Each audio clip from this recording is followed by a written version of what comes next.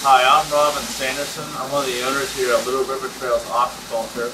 I used to work for NC State University under Dr. Harry Daniels with the Flounder program. I was the former hatchery manager there, and then I was asked to become a partner with Larry and Wayne Lanier, two brothers, who used to own this chicken farm here, and they wanted to convert it from chicken farm to a fish farm.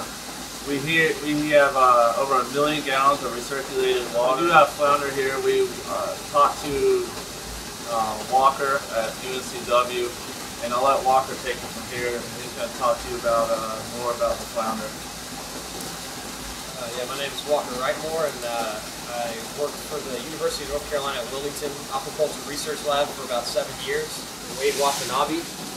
I acted as the broodstock manager for about the last 4 years, where my duties included maintaining our captive broodstock, our spawning, producing the eggs, and as well as the larval rearing in the hatchery. We had to constantly maintain the broodstock year-round. We had 3 separate systems where we were able to manipulate the spawning seasons and produce eggs almost on a year-round basis. About every year, we partnered with local fishing tournaments that were the Fisherman's Coast, as well as the Flat Bottom Girls fishing tournaments. It was an excellent source for wild-caught broodstock, which is really important to introduce them, keep introducing them into your brood, so you're producing separate genetic lines of offspring. We also mix all of our females' eggs that we spawn. When we do the artificial fertilization, we're always mixing them with multiple males, 2 to 3, 3 to 5 different males, so we can always increase that genetic variability. Robin brought me in because through my research, my thesis project was induced spawning, so we supplied multiple commercial users as well as research institutions with southern flounder eggs. So there were facilities in New Hampshire, Texas, Delaware, Florida, but there was a point of demand for flounder eggs.